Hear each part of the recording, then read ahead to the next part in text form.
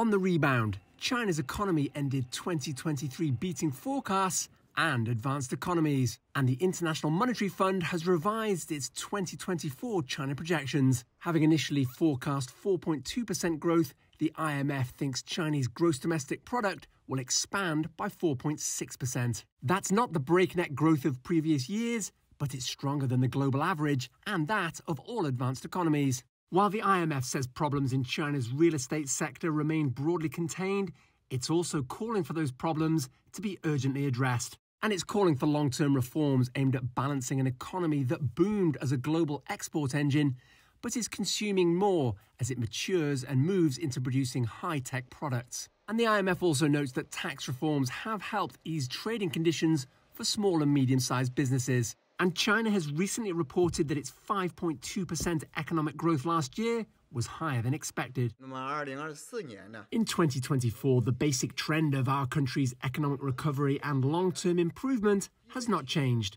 From the perspective of fiscal revenue, as the effects of macro control policies continue to be implemented and high-quality development has firmly advanced, and fiscal revenue will continue to grow restoratively. And as a world leader in renewables, China is aiming to add more green energy capacity to its national power grid by 2025.